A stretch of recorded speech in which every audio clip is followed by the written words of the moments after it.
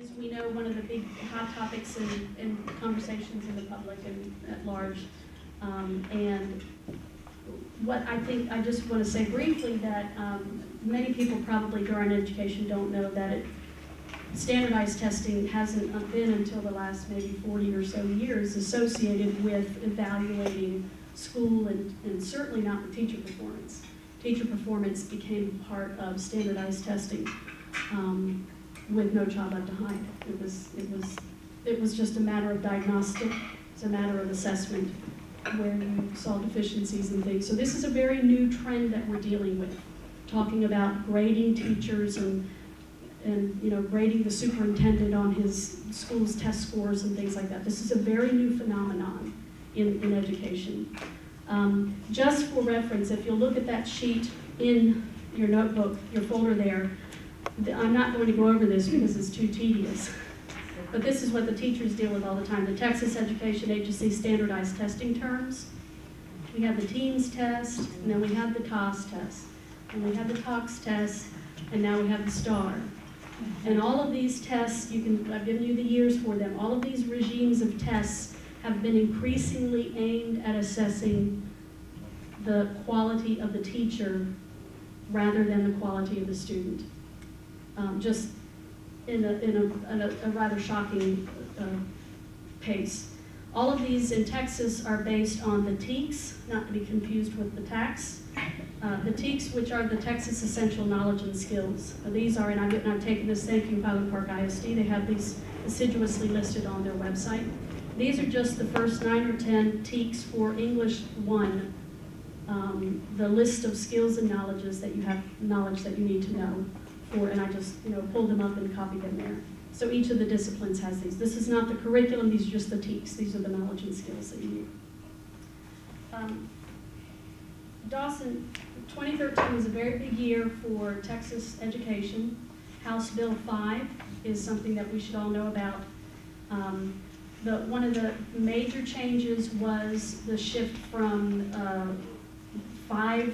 15 standardized tests to 5 standardized tests in the state of Texas. Will you explain a little bit what that means? Will there be less emphasis on standardized testing? How is that going to work itself out? Is that a windfall for people who were saying standardized testing was getting too much? Well, I think it's positive for students in the sense that 15 standardized tests as part of the high school experience was really just so outside the norm of what really any other state or nation would do in terms of testing students. So, Texas had erected a system that really presented great hurdles for students. And it was never implemented. This is really a rollback of a system that was never fully implemented. But where the state was headed is that for students to be eligible to attend a 4-year university in the state of Texas, a state university, they had to hit a cut score on the state's English 3 test and the state's Algebra 2 test. And, again, if we remove all authority from the classroom and put it into a centralized standardized test, and then we attach enormously high stakes to it for both students and teachers, it will change instruction, it will distort instruction to ensure success on that test. Parents looked at that and realized, for instance, if their older child had been through an English 3 advanced placement program, they were familiar with that it was a course designed to standards established by the College Board. It was a college-level course in which students had an opportunity to earn college credit. They're now faced with a system in which they're being told the state's going to administer a standardized test. It's going to be 15% of your child's grade by law, and neither you nor the teacher will see that actual exam until 3 years after it's been administered. So the purpose of it's being diagnostic to try to help the student.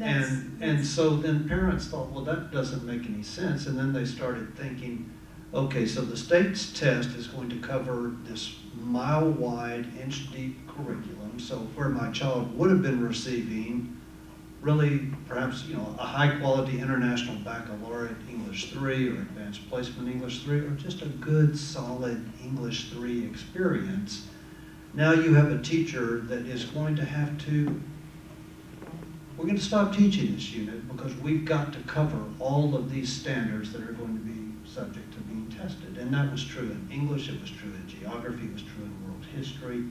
So just that sense of inquiry and discovery and in-depth learning was being compromised. And I think parents finally realized that. And they really responded, and they were the driving force in changing the high school emphasis on testing. But what I will remind people is that nothing has changed in terms of 3 through 8 education. We are still testing every child in grades 3 through 8. Texas, you know, adheres to the federal standard, which requires the testing in reading and math in grades 3 through 8. But Texas also, you know, has decided to assess writing separately with a 4th and 7th grade test. States are required to administer a science test in essence in the primary, intermediate, and secondary. And Texas has taken the approach again of its 5th grade science test is a test of all of the science curriculum up to 5th grade.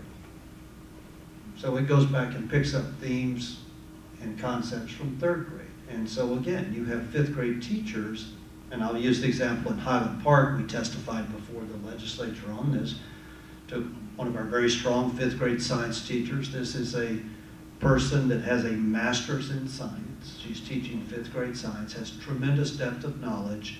She teaches the solar system in one 45-minute unit because there is so much to cover. And that's really the frustration that teachers feel in that the curriculum, you know, we talk a lot about educational reform. I think we should be concerned about educational deform, which has really occurred through the overlay of the standardized assessment is truly the tail wagging the dog. And so the pushback at the high school level is because parents really understood there were different models. They had experienced advanced placement, they had experienced International Baccalaureate, they'd been in magnets. They're able to look at what universities required for admission, and they're going, now why should high school impose conditions, why should the state of Texas impose conditions beyond what a university or college would demand of its students? And they just, you know, they push back. And I'll give the example after I presented this whole design before the rollback to parents in Highland Park. You know, they reacted. As I was leaving, there were a group of parents talking, and one of them said, you know, I'm going to tell my kid to not worry about the state test. We'll just go out of state. Well, these are people that had the means to do it, but faced with just an inane system, her advice to her son was going to be, you just stay in that AP program. Don't worry about that. I want you to take the advanced placement test. Don't worry about the state's test. We'll just go out of state because no one else cares about the Texas EOC except for Texas. Yes. And so to have and it's not that, of course, we're suggesting that children shouldn't be learning cumulatively, gathering up information, but again, to make the tests about whether or not the teacher taught that material that was supposed to have been taught 3 years ago. I don't think that most people know that kind of stricture. And that's the elementary science test. But, you know, certainly movement from 15 to 5 is a positive thing. And, you know, that's a step in the right direction. I think it alleviated some of the pressure. It gives an opportunity for, you know, schools to have really more options in what they provide to students in terms of junior and senior year experiences. And at some point, I guess you're going to want to talk about foundation programs and endorsements, yes, and that'll be a part of it. But before that, I wanted to ask, because one of the things that was not passed, but vetoed at the last minute, unfortunately, was this proposal that you helped craft with other superintendents from High Performing Schools Consortium. Right. I want to get the name of it right, the Community-Based Assessment and Accountability System. There were 4 primary components to that. I remember Don Cowan's writing, and you may remember this from a few Cowan Center newsletters ago, where I reported Don Cowan's report on the Crest Luce Commission in the early 90s, and saying, if you take this thing called accountability and make this term the basis for assessing the quality of education, you're going to deform, to use your term, you're going to derail education, which is a trust-based human system. Your common-based assessment and accountability system, that the proposal that was not accepted, has something to do with that trust-based thing. Will you talk to us a little bit? What about Sure. those four constituents, those things there? What was actually proposed in the High Performance School Consortium, and I do want to clarify, the High Performance School Consortium was an aspirational title. The 23 districts in there, the first law that was written that allowed the consortium to exist, we actually pushed back. The state wanted to limit consortium participation to school districts that were rated exemplary.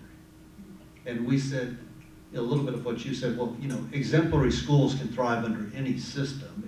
If we want to talk about changing the system, we want it to be representative of schools across the state. So we had some districts in there that dealt, you know, that have the high poverty level student populations that were not necessarily thriving under the state accountability system. So what we proposed in that bill, and to let you know, it was passed without a single dissenting vote by the Texas House or the Texas Senate. It was vetoed by the governor. And we respect the executive authority provided for in the Texas Constitution, but we were certainly disappointed in that. What we advocated for was really the key. You start with the curriculum. We emphasize the importance of establishing a curriculum with a, you know, there would be a few high priority learning standards as opposed to the mile-wide, inch-deep, hundreds of standards. All of the teaks that Right. go. So step one was to really think about a rigorous curriculum, and we did advocate that we felt that if you were going to emphasize skills in curriculum, which has certainly been, you know, a huge part of curriculum work, is that we wanted those skills to be reflective of what research was telling us in terms of that kids do need collaborative skills. They need the skills of cooperation. They need to be able to create and produce and use technology wisely and well as a tool for expressing their knowledge. And so we really favored high quality curriculum with a focus on what a lot of people refer to as deeper learning skills, 21st century learning skills, those sorts of things. So start with the curriculum. Then what we felt that the research was very clear is that you don't have to test every student every year in multiple subjects with a state standardized test for the state to be able to ensure educational quality. So we advocated the concept of let's look at some best practices around the world, and why don't we test at what are considered the gateway years. Many of the really high performing national systems around the world will test students at whatever their exit from primary to secondary is, if it's 5th grade or 6th grade, and then typically test again somewhere around the 9th grade, and then there's frequently then a final exit test. And in many national education systems, the final educational exit test is also the university entrance exam. You know, and so we tried to take that concept of more what we call the strategic use of standardized testing. Test at the major gateway years, and then if the state felt, because it actually wanted to assess curriculum and provide guidance and research and development, do some stratified random sampling in the other grades. And, you know, before we had all of this testing, there was a thing called the National Assessment of Educational Progress, in which we were willing to base national policy decisions off testing 4th grade and 8th graders on a stratified random basis. But somehow that's not good enough for normal use. So that was strategic gateway testing, stratified random sampling. Then the third part was that we said you have to shift accountability from where educators right now are accountable to state and federal bureaucracies. I mean, that's who we're accountable to in this system, and return the focus of accountability that means the most is the accountability that provides, first of all, meaningful diagnostic information to both students and teachers and parents about the child's learning. And then the strongest accountability is to an informed local community that has ownership of that school. And so that was our design. That accountability would draw from the standardized test, but we were advocating that the state take advantage of the digital environment where you can now create digital portfolios. You can collect evidence of student learning around authentic work products. And I would argue rather than a 26-line formulaic writing example as a way of assessing. That's my favorite part. I just have to interject. One of my favorite parts of the whole proposal was the wry way you wrote. I can't remember how you phrased it, but the wry way you wrote, and we're essentially assessing the student's writing ability by what amounts to a timed first draft.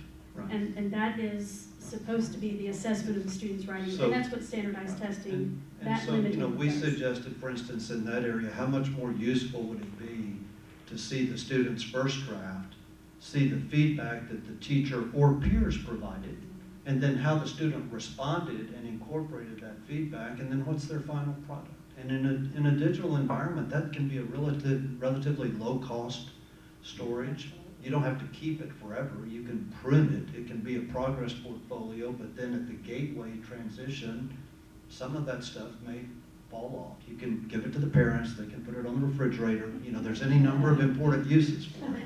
But you can do that.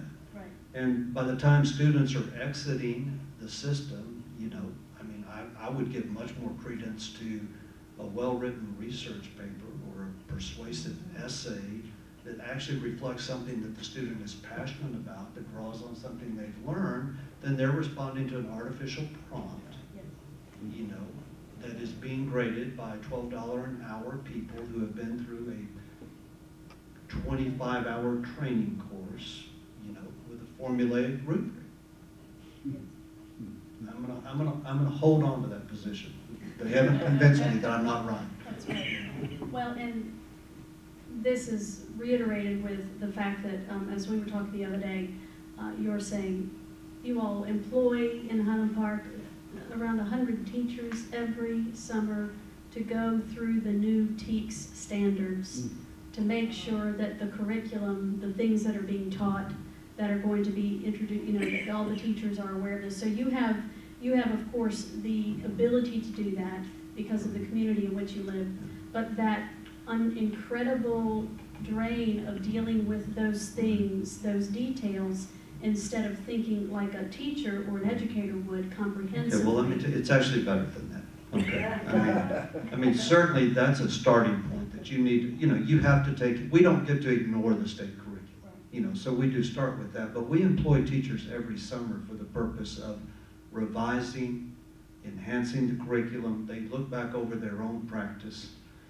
Part of what we do is that we've opted to have, in terms of, we don't use the state's appraisal system for our teachers. We actually have an alternative model that we've had for years, a self-directed appraisal system that is really an action learning, research learning model where teachers identify 2 or 3 questions that they think relate to their teaching effectiveness and how they can better serve their students.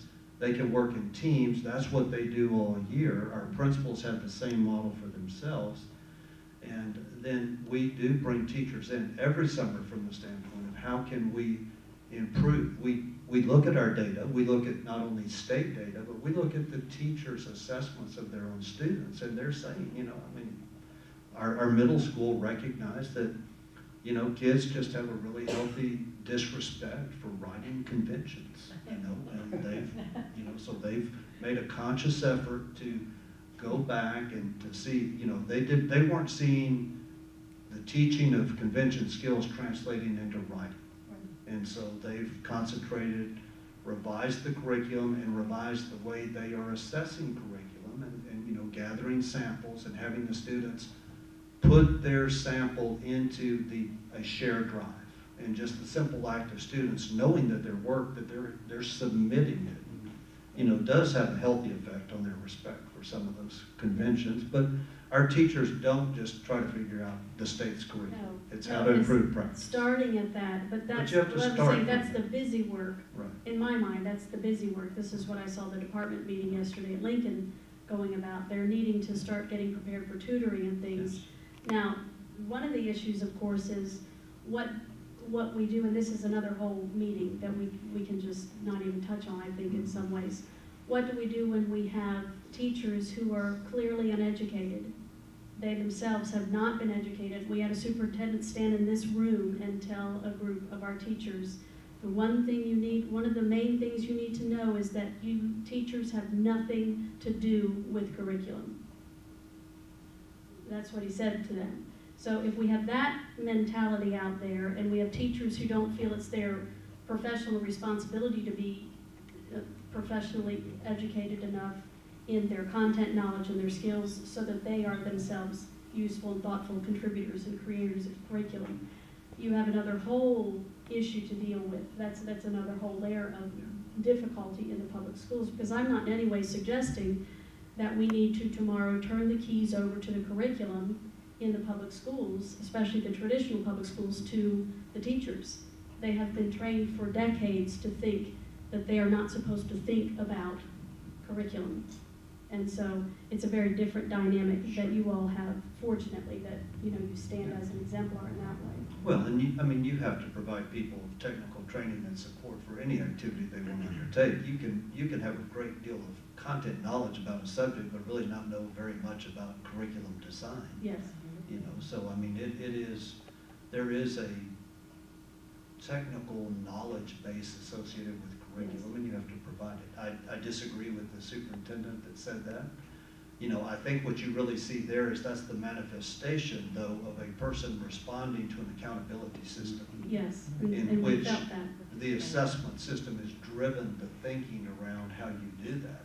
And what I refer to that is it's probably a predictable response to a terrible system.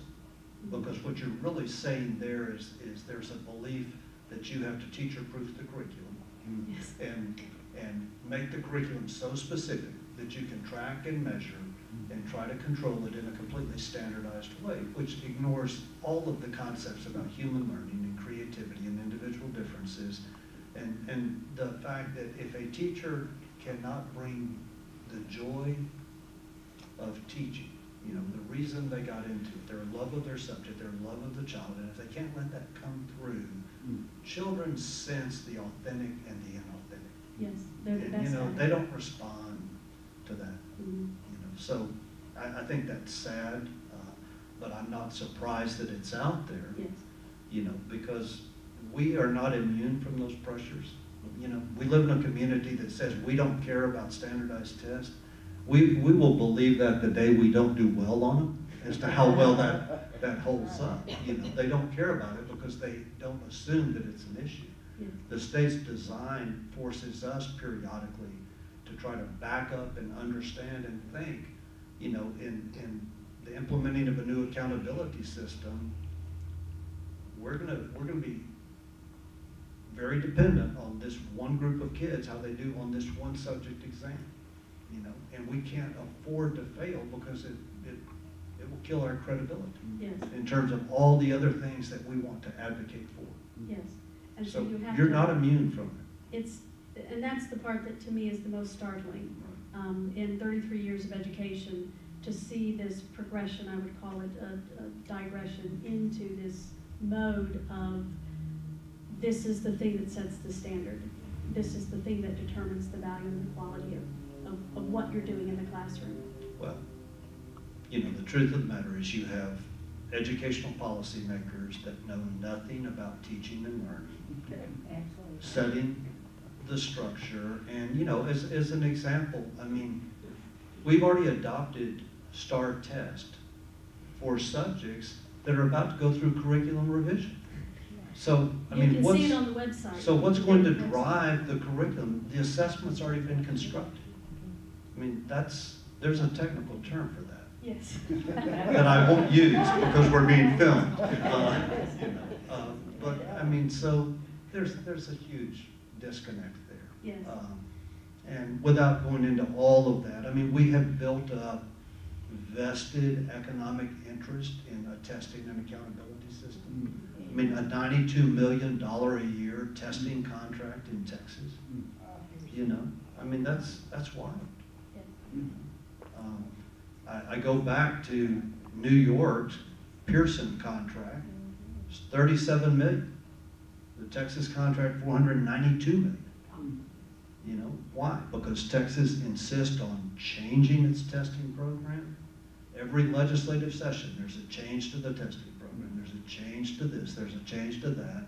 So you're constantly going back. And, you know, I think we could really try to think about countries that actually put out the concept of this. These are the curricular standards. These are the assessment standards that we expect you to meet.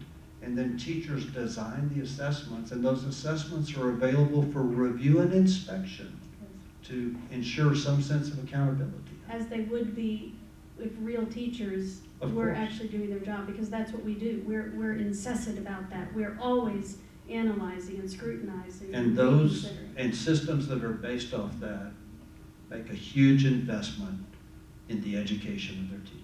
Yes.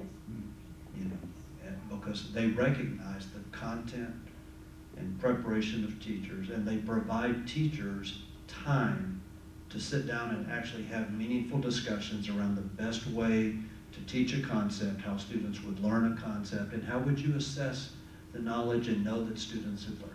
So there is a better way. Instead of the teacher proofing. And that is a new phrase. I mean, that's not something that I recall from my early career.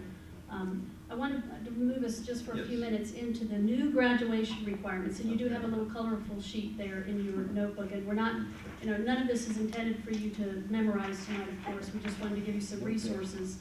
So House Bill 5 has replaced what was called the 4x4 graduation requirements, which was ostensibly what looked like a liberal arts curriculum for everyone, for math, for science, for English, for history, foreign language, these things, with one that advocates endorsements, is what they're calling endorsements.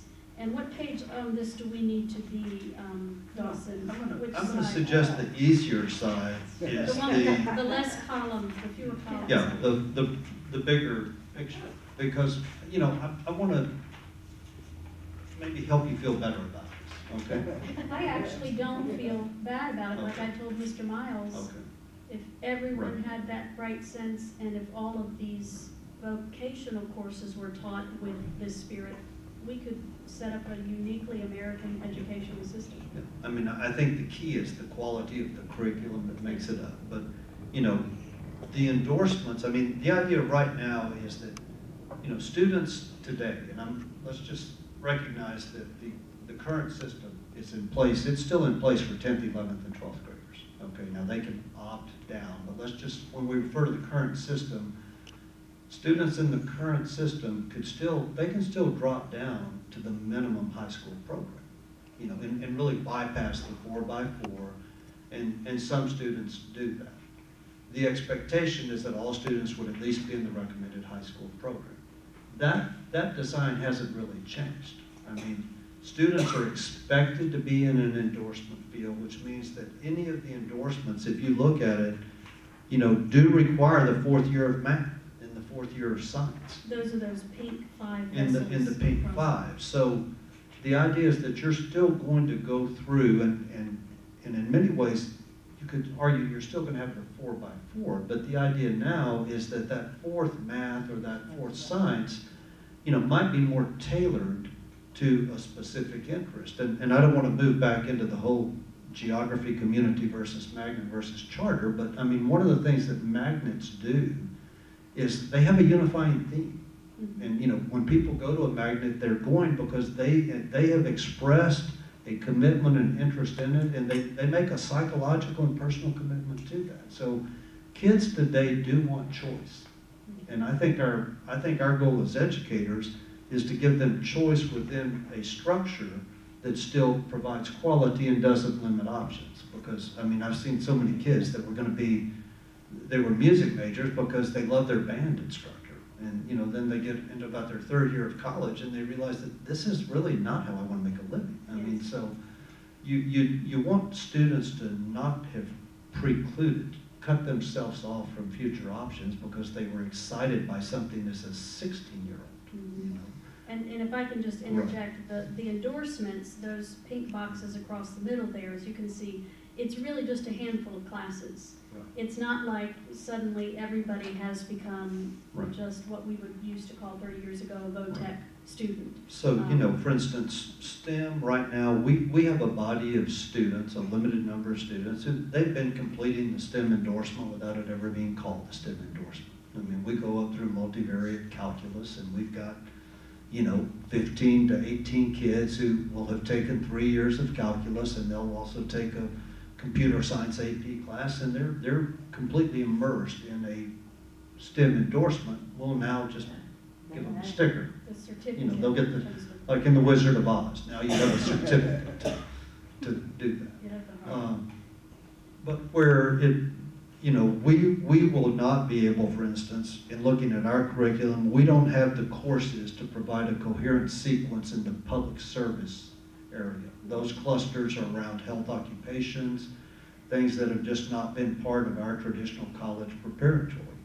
But in terms of the arts and humanities, we have some very good courses. I think we have an opportunity, you know, don't get too excited, but I mean, we have an opportunity to create some electives that really tap into the humanities. You know, we offer creative writing right now that kids have to figure out how to work into their schedule. Right. Because and this gives them a venue. And now this gives them that in that fourth year, we might be able to tailor a senior experience for some students that they've already shown through their English 3 AP that, you know, they're strong writers, and we might be able to actually create, if they're pursuing a business and industry, some work around, you know, technical writing, legal writing. If you're going to, you know, pursue a pre-law major, you know, what would be some writing that might be helpful to you? So I think responsibly used, I see it as a great opportunity for customization. The danger would be if you do fall back into starting to push kids very quickly into vocational track programs. Now, the safeguard in this is cumbersome, but, you know, students as 8th graders have to pick an endorsement. They have to go in and pick an endorsement, and they don't get a chance to change until after their freshman year. And then they have to go through a pretty rigorous process in which the parent and counselor and everybody is involved and agrees. And I would hope that most schools, what they're going to really do is they're going to really make it hard for kids to make that decision that early. You know, and they've really got to work through the curriculum because they really don't start getting much choice until their junior year anyway. Is there a reason for the endorsement because that sounds like very much the British system. Is there a reason for the endorsement being required at that point? Is it just to get your ducks in a row with classes and things like that? I think it was, this looks an awful lot like the Career Pathways program that was out, you know, 10 years ago before kind of the No Child Left Behind standardized testing. I think they actually looked there.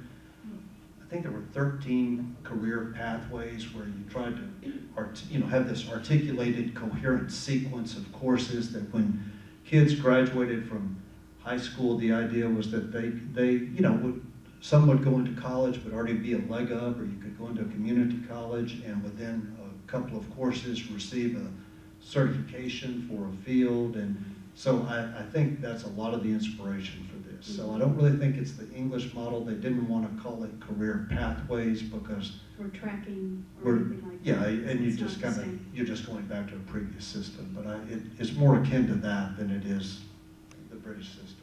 Can you speak, and I want to ask if you have any questions, but can you speak for a moment about the concepts of the extremes of customization versus standardization? Because it seems like in some ways we're moving from a standardized sensibility to a much more customized sensibility. But those two words both have shadows as well. Mhm. Can you speak any about that as a superintendent, about the pitfalls, the benefits, customization versus standardization? Well, I'm going to start with Louise Cowan, who a year ago, 2 years ago, I can't remember, it was about this time of the year, when she said that, you know, we've created kind of this false dichotomy of that standardization is that these are little, you know, mechanistic units to be assessed along the assembly line, is the standardization, over to the other extreme where I think she said something like, you know, that youth are really not the answer to their own questions, you know, with just this complete empowering of the youth culture. So, you know, in terms of schools, you know, standardization, I mean, there's going to be some degree of standardization. I think I would have much rather seen standardization based around really good curriculum development. I mean, I think if the money that had been spent on assessment had been spent on research and development around teaching techniques and the way children learn and the way the brain develops and the way kids process information, how much further along we would have been. So I would have much rather had standardization around not the best practice, but these are really sound practices based on these circumstances. They make sense. High quality work around curriculum, teaching, the research involved in that. You know, customization, I think, is important today because Phil Schlechte talks about that we used to live in a period in which, you know, when we go back to that community model, the truth of the matter is that teachers, parents, and ministers basically were the gatekeepers of knowledge. And we decided what children were exposed to, at what rate, in what way, and that was the world we lived in. Well, today, you know, the digital environment has changed that. Everyone has access to everything, and so, no, kids will fact check. I mean, they're checking you out, whatever you say, and they're going to sources. And so, you know, customization, you know, it can be scary because it can be so wide open. So I think we have to try to recognize that students want choice. They're exposed to more earlier. They are developing their interest earlier. I mean, we see kids that are doing amazing things as 15, 16, and 17-year-olds to the point of starting their own businesses and actually doing really neat things.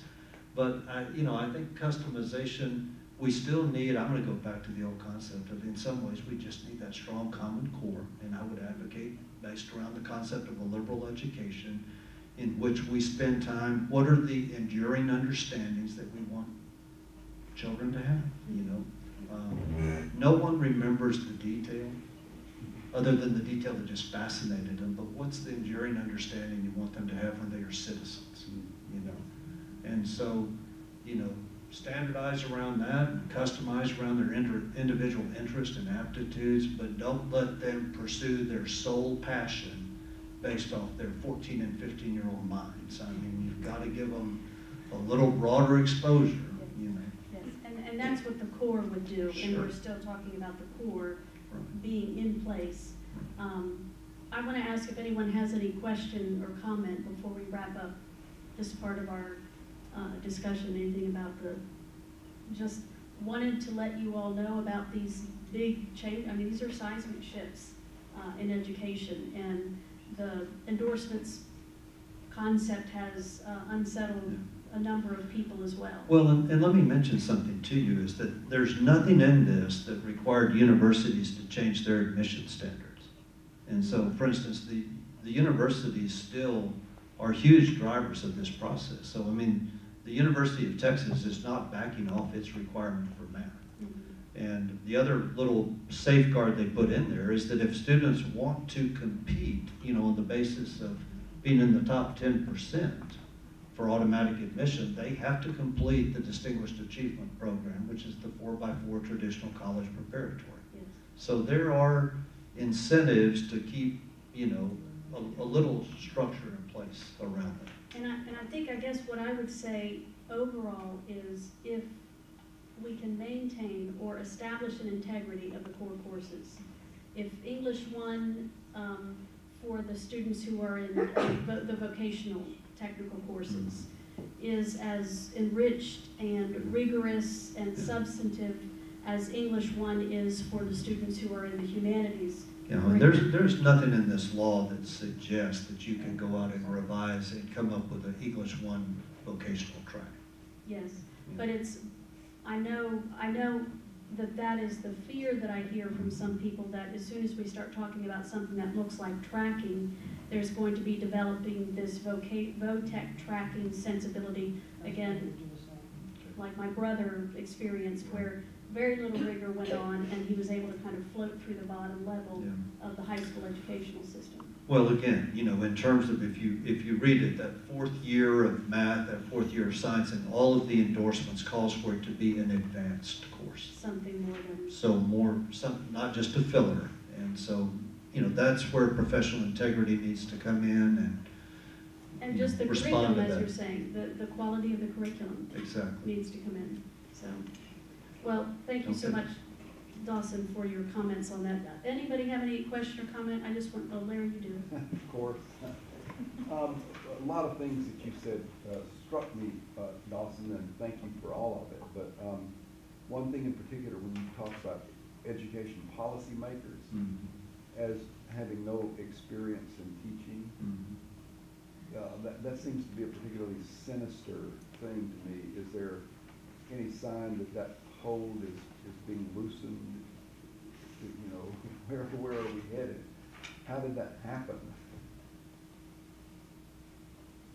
The Berlin Wall fell, and people had to have some place to put their energy, I guess. I'm being facetious. You know, that was the progression.